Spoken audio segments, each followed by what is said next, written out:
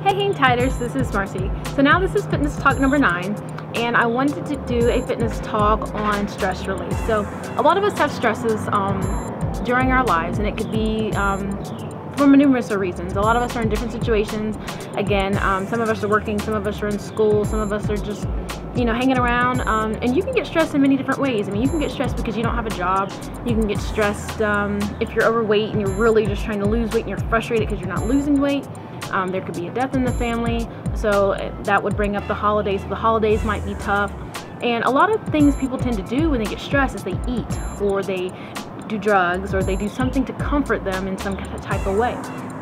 And so this fitness talk is to kind of infuse you with fitness in a sense that when you're stressed, you don't always have to go to those bad outlets and feel in that dark side in your life. You can revert to fitness. So something you might want to just consider is, you know, especially if you're just starting off, is just to go for a walk or run. If you're just fed up, if someone makes you mad, if you just need to get away from things for a minute, don't go and gorge on food and do anything unhealthy. Just go for a simple walk, go for a simple run.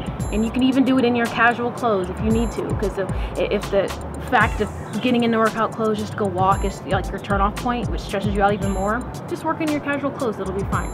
And so those are just some suggestions that I recommend for, you know, the minor stress relief. So working out, when you get your blood pumping and moving, you're able to relax, you're able to sweat a little bit, and you forget about everything that you're doing. So some things that I often do when I get stressed, I go for a run.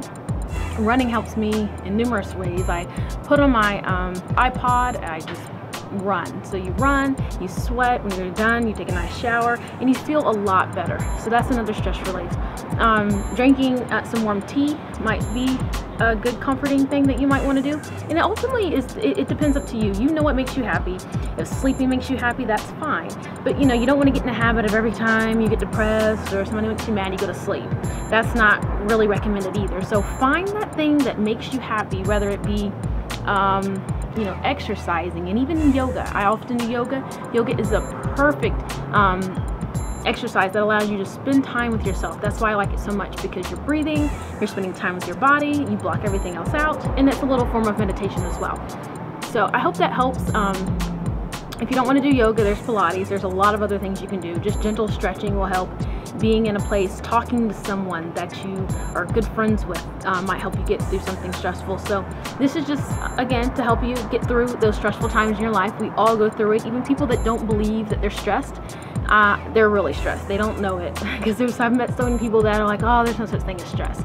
I believe everyone has stresses in their lives, and everybody handles it differently. So try and infuse fitness into your stress. Try and go for a walk or run, work out with a friend, and it will actually really help you get your blood moving and everything else. So I hope that helps you get on track and stay focused with your fitness goals. Don't get discouraged if you're not losing weight. Don't get discouraged if you have cellulite. It's going to lessen and shrink away the more you push at it. So don't stop, keep pushing, and I'll see you for our next fitness talk. Bye.